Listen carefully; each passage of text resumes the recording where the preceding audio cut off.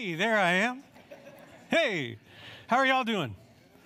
Good. Hey, my name is Alex, and I'm one of the pastors here, and I'll just add my welcome onto that of Clay's. We are so excited that you're here today, especially if you're visiting with us, and I know we have some visitors because I've met you already, and so we're glad that you're here. As I like to say, you're around some of the friendliest people in all of East Texas, and so we're glad that you're here, and our mission, you're going to hear a little bit more about that mission today, is to worship God, to share Jesus Christ, and to build believers.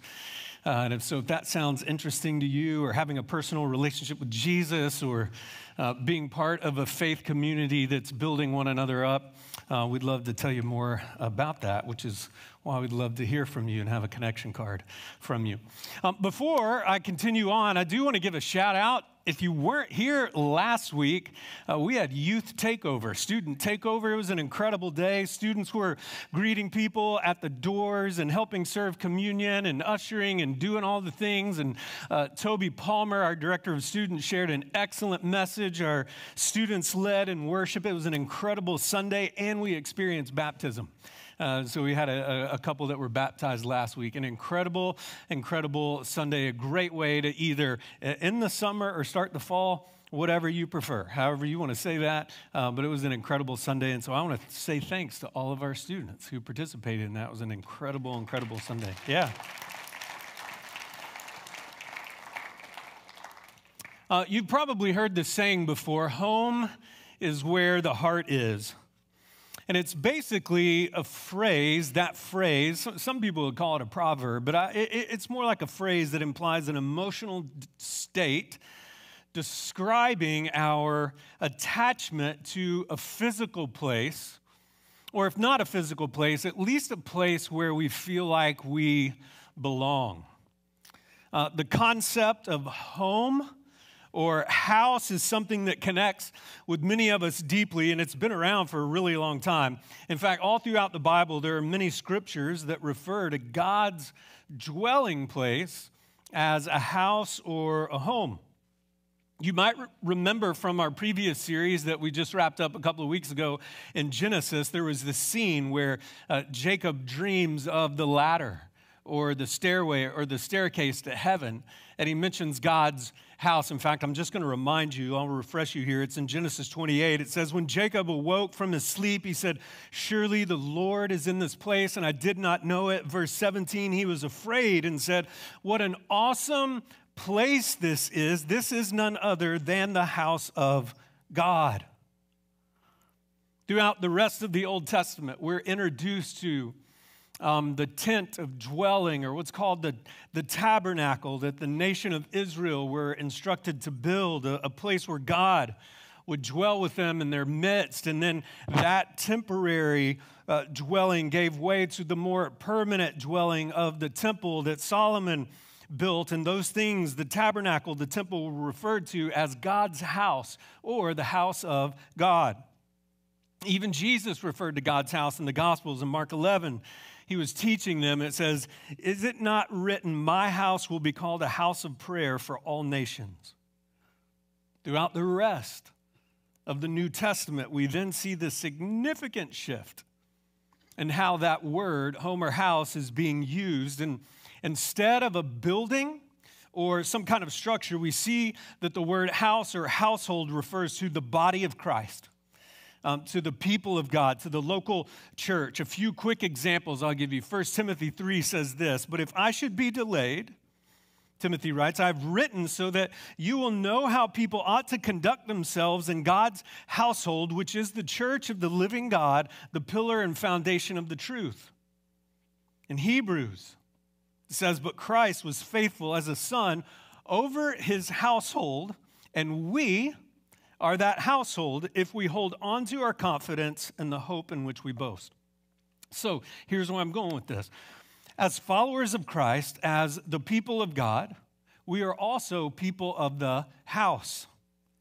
And since home is where the heart is, we should have an affection, an affinity. If home is where the heart is, we ought to have an affection, an affinity for God's house, the global church, but also we should have an affection and affinity for the local house, Fellowship Bible Church, our house that we're called to be a part of, that we're called to partner with and join in on mission with. We're starting this new series today titled Our House, and let me just give you a couple reasons why we're doing this series. One reason we're doing this series is over the last year, we've seen lots of new faces around here. They're coming because you've invited them to, either our Christmas service or Easter service. You've reached out and you've invited them to one of our message series, or you've invited them to your small group, or you told them, hey, you got to come check out the new pastor, which, by the way, today ends that phrase. We no longer say new pastor because today is my 1-year anniversary at Fellowship Bible Church. Yeah. It's hard to believe. It's been an incredible year, and Wendy and I look forward to being here many more, but I'm no longer the new guy. The newness has worn off. And so to God be the glory for all of that. So listen, somewhere between 100 and 150 people have visited our church in the last 12 months. We've grown, our attendance has increased, and because of all of that, we've got lots of new faces, and it's important to be reminded of what the church and what this church, that's me. I'm just going to tell the guys in the booth, I'm going to adjust my microphone real quick. Too close to my mouth. Okay, now you can turn the volume back up. I apologize. Oh, man. So we've got all these new faces around here. It's important to be reminded of what the church and what this church, our house, is all about.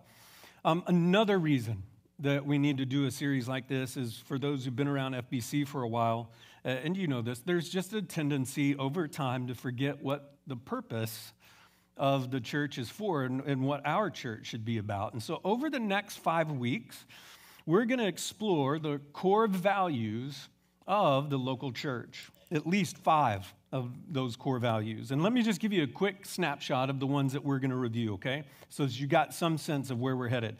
Today, we're going to talk about that our house ought to be a house where lives are changed, where people experience transformation, life transformation. That's what we're going to talk about today.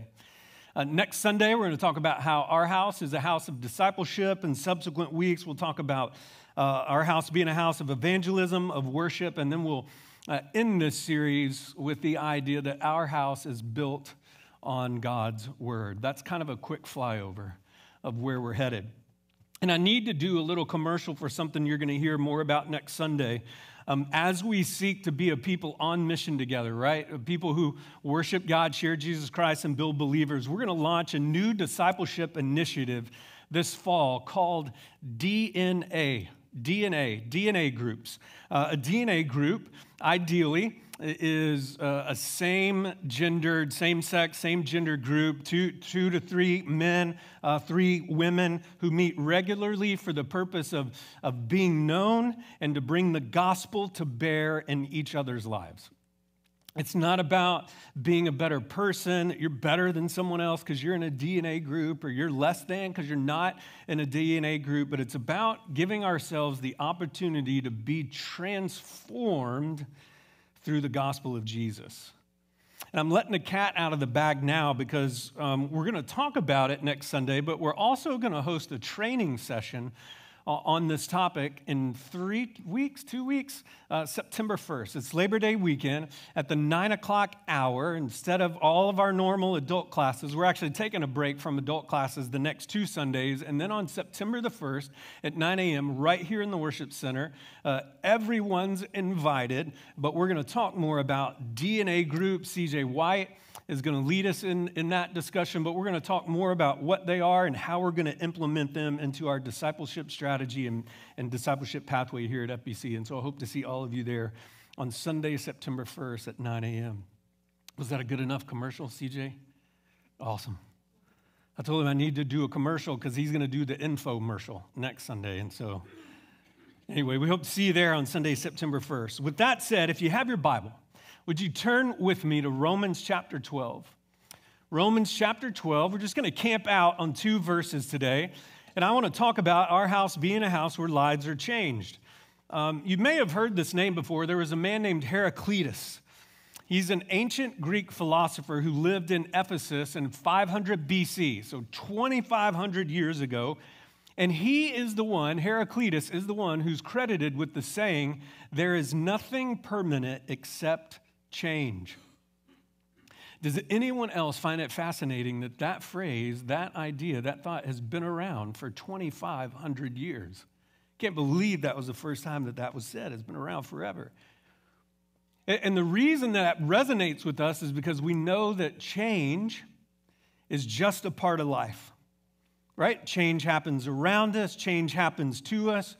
Change can come in many forms. It can come on suddenly, or it can come on slowly, right? It can overwhelm us like a tidal wave that just comes crashing down on us, or change can be slow moving like a glacier.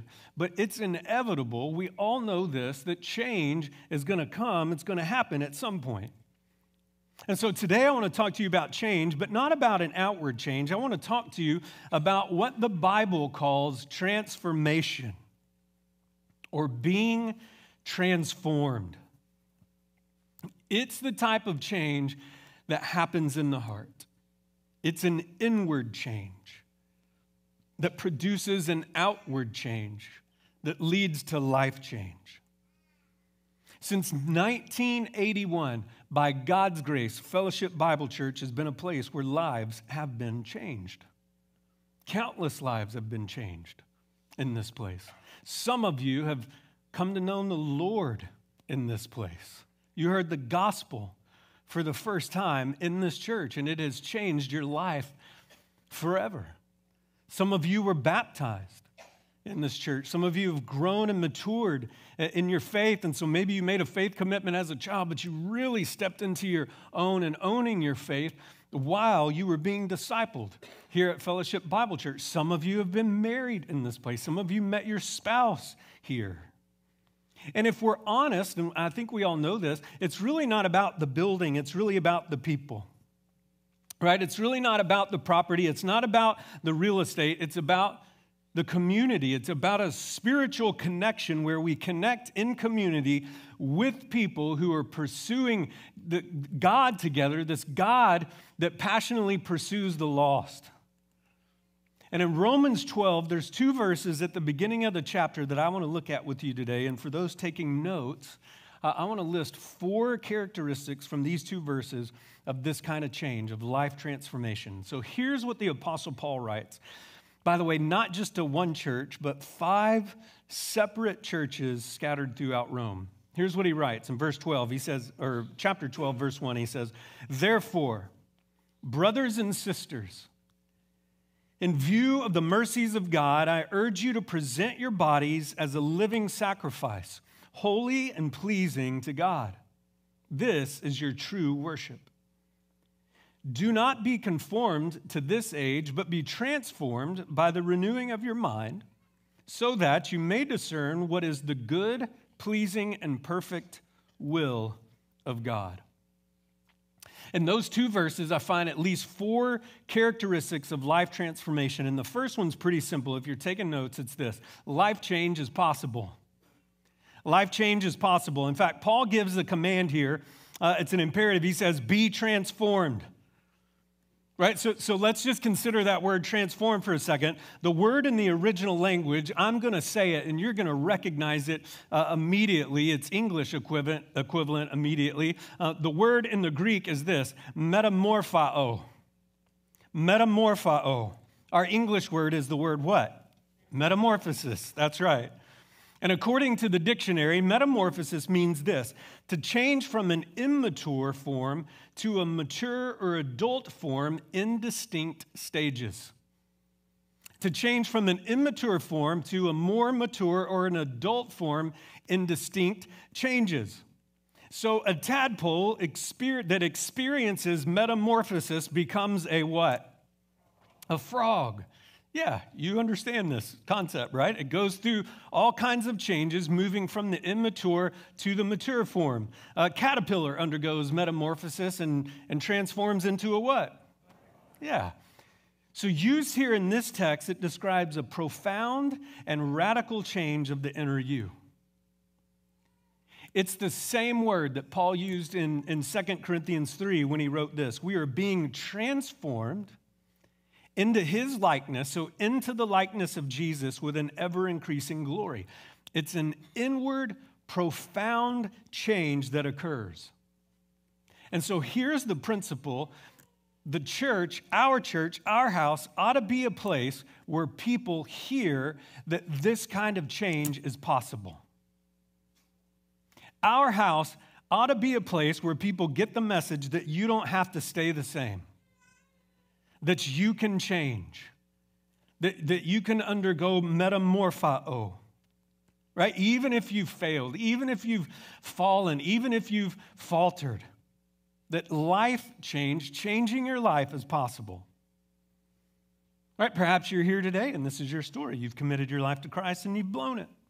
Right? And then you've recommitted your life to Christ and then you've blown it again. You might even be at a place today where you think, why do I keep doing this? What is the point? I keep messing up. I'm ready to give up. If that's you, I would just say this, friend, you need to know that there is a God in heaven and there are people in this house who are committed to your transformation, who want to see your life change. And sadly, all too often, that is absent from many churches.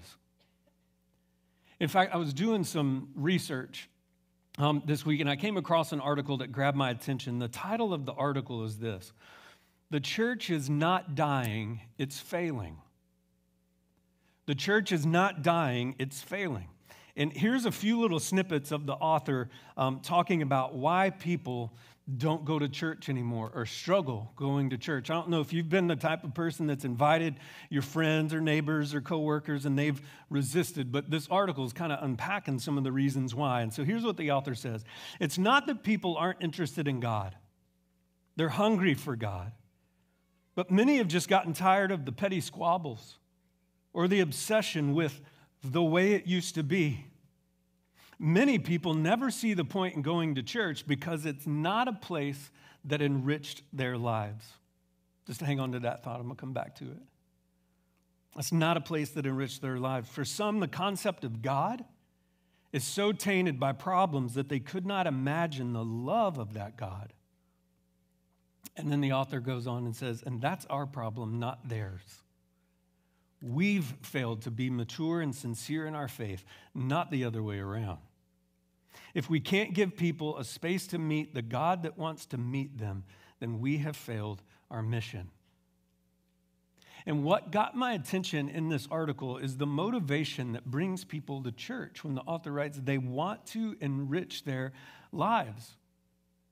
It's like people want change. They want transformation. They want their lives enhanced. They want to know that there is hope of something different, that something is being added to their lives. And you might not agree with that motivation, but that's because you're an insider. And that's not what motivates you today, and that may not be what keeps you coming. But those who are outside of these walls, who are outside of the faith, need to hear that God's house is a place where life change is possible. The second characteristic is this. Life change is personal.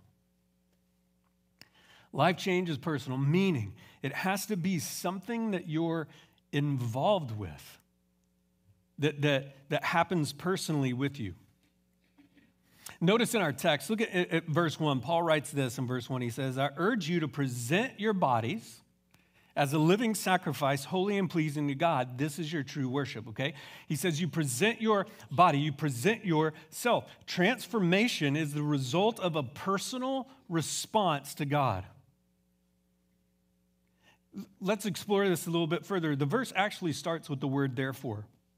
You've probably seen this before. Surely I'm not the first pastor that's ever said this, right? Probably every pastor that's come before me has said this. But whenever you see a therefore in Scripture, you got to find out what it's. See, I knew I wasn't the first pastor that's ever said that. When you begin a thought with a therefore, you're referring back to a previous spot.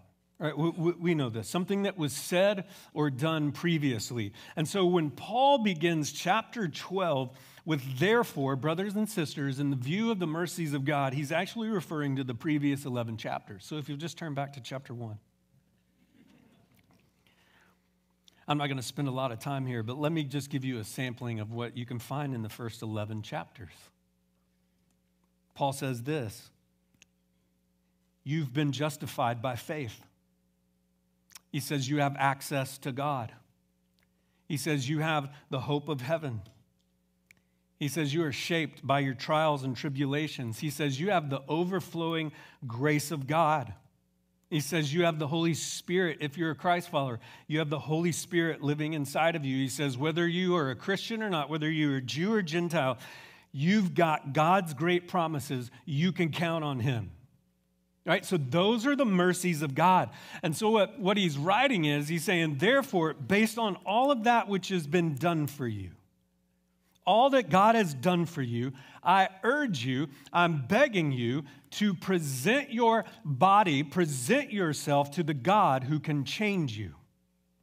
You have to take the step. You have to offer yourself to God. You have to respond to God. That's the thought of this passage. And here's how this happens. And this is where language and grammar are helpful. I mentioned that this is a command. And so when he says, don't be conformed, be transformed, it's what's called the passive imperative mode. And now you're like, oh, great, I'm in English class all of a sudden. So a passive imperative just means this. It means that something or someone outside of you is the one that's doing the changing. Okay? It's something that's external. It's something or someone that's outside of you that's the impetus for the change. And who would that be? That would be God. I love the Phillips translation, how it just kind of translates this verse. It says, don't let the world around you squeeze you into its mold, but allow God to remake you. And so, then Paul says, when you allow God to remake you, to change you, he says, this is your true worship. And so many times we focus on that word worship, but can I just tell you that word true in the Greek is the word logikos, and do you know what that means? It means it's rational. And so in other words, Paul's saying the most logical and rational thing that you could do is to turn your life over to the God who can change you. That's your true worship. And so the church then, our house, ought to be a house, a place where people can clearly and personally respond to God. That's why Paul says God can transform you, but you need to be the one to present your body, present yourself to him. I've been so convicted of this lately, actually for a few months, that I've been talking with our team internally, and that's why we reordered the service today. Because we want to give a better opportunity near the end of our worship service for people to respond to God and to respond to whatever the Holy Spirit may be doing in us when we gather here each week. And so life change is possible. Life change is personal. Here's the third characteristic. Life change is a process, meaning it doesn't happen overnight. Look at verse 2. He says, do not be conformed to this age, but be transformed. How? By the renewing of your mind, right? So the use of the word renewing here just means it's continual. Okay, it means more than just a one-time thing. It's like it's important to understand that life change is both an event and a process. Right? Birth is an event. Growing up is a process. You come to Christ in a moment in time. You believe in him. You are saved. God places you in Christ. You are sealed and secured, ready for heaven. That is the event. You just don't know much yet about being a Christian. Next, after that, comes a transformational process. The first is salvation. These are churchy words. The first is salvation. The second is transformation or sanctification, right? It's the process of becoming holy, being changed into his image inwardly. Something happens instantly, but then there's that slow, steady process of maturing. We talked a moment ago about metamorphosis, right? To change from one form to another in distinct changes, right? So you don't get instant frog, right? You don't take a tadpole, drop it into some, solution, and boom, frog. That's not what happens. It goes through these distinct stages, right, of eggs and embryos and then tadpoles, and the tadpole grows legs and a tail, and then, the tail falls off, and then frog. It takes 28 weeks, by the way, over half a year. So that's the process. And so there's no such thing, I got to be clear here, there's no such thing as instant Christianity, right? There's instant belief, there's instant security, there's instant assurance, but transformation, life change is a process. It comes through discipleship, which is what we're talking about next week. Also notice where the change takes place. It says, by the renewing of your mind. The Bible often refers to the heart and the mind as the same thing. It's like it's the inner you. It's the inner you. In fact, Jesus once said, love the Lord your God with all your heart, soul, mind, and strength. This is the reason we believe that when you come to church, that you ought to be saturated with the Word of God. It's why when we teach, we often do what's called exposition or expository teaching. This is why we look at the meaning of words, and we look at nouns and phrases and passive imperatives, because we believe that there's power in the text itself, power that's transforming. And so the mind of the Christ follower, saturated with God's word, is the place where lives are changed. I mean, your mind is transformed as you're exposed to God's truth every day, every week, every month, year after year after year. And all of that sounds good, and it sounds right to you. The hard part is this, and I think we know this, is it requires discipline, doesn't it? I mean, if you want to be really good at something, I mean, you have to be disciplined, right? If you want to play the guitar, you want to learn how to play the violin or the drums or be good at sports, I mean, it will take hours and hours of practicing that thing, or whatever it is, over and over and over again, so you become good at it, to become an expert at it. Right? It's not like I can say, you know what my dream is? I mean, I turned 56 this week. You know what? I dream of swimming in the Olympics. Anybody else been watching the Olympics? It's been on like 24/7 at my house. Wendy and I are Olympic junkies. I'm not proud of it. I'm just confessing that to you this morning.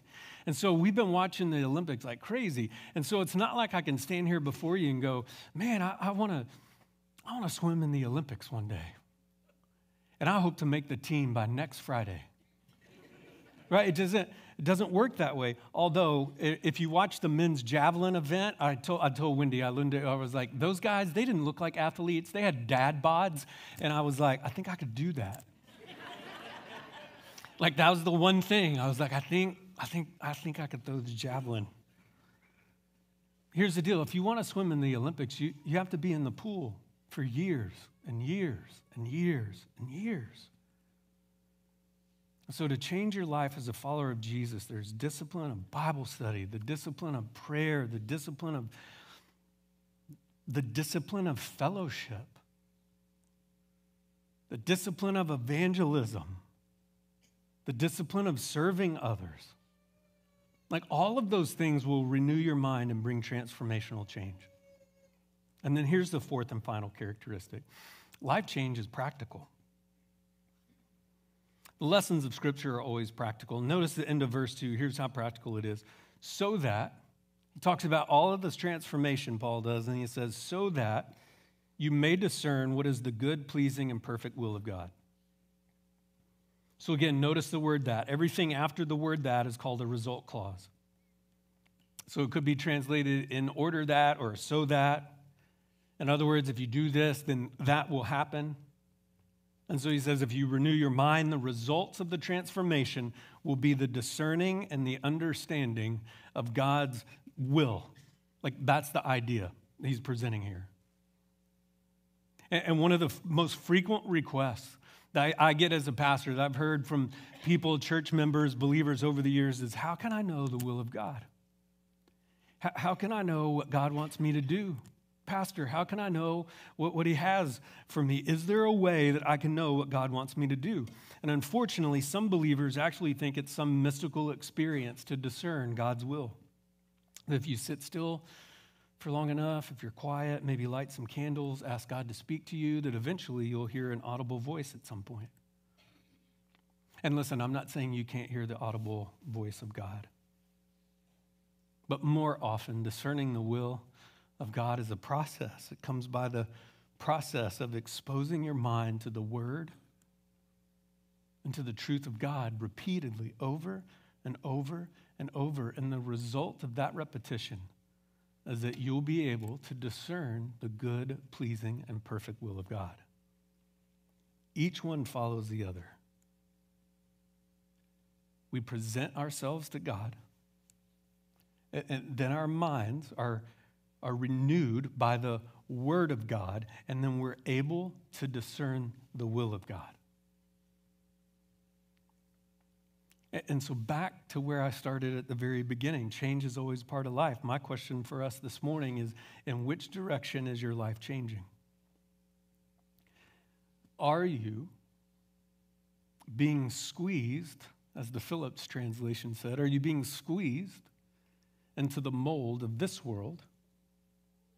Or are you being transformed and changed by God? I mean, this is an important question for us to answer because we live in a world with its own forces, its own values, its own media, its own messages, and exposure to all of that can change your values. It can change your values because you and I have a tendency to be like what we hear and what we see. And so that's why we need to counterbalance that by offering ourselves with renewed minds, living out the will of God by the Spirit and the truth of God in Scripture. And so being a house where lives are changed means we ought to be a place where we celebrate what that change produces in others, and that is people who are living, walking, and moving together in the will of God. Amen? Would you bow your heads and close your eyes with me for just a moment? Father God, we thank you for Paul's word to the church in Rome, and more specifically today, how it applies to our house right here at Fellowship Bible. And so, Father, I pray that if there are people here today who say, you know what, I hear about this kind of life change. I know people that have claimed that God can change their life. If that's you and you're here today, I just pray that today, here in just a few moments, as we enter into a time of prayer, that you would respond to that. That if that's what you're sensing and feeling, that you would act on that today, that you would take the step, because life change is personal.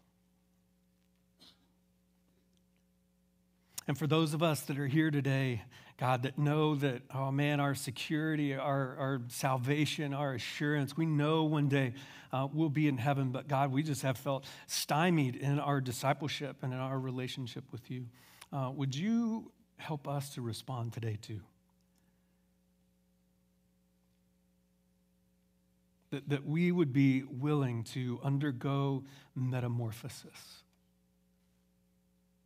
That we would have the discipline to do the things that we know that we ought to do so that our lives will be transformed and that we can be a light of transformation to the world around us. Would you do that work in us? God, we want to respond to you now.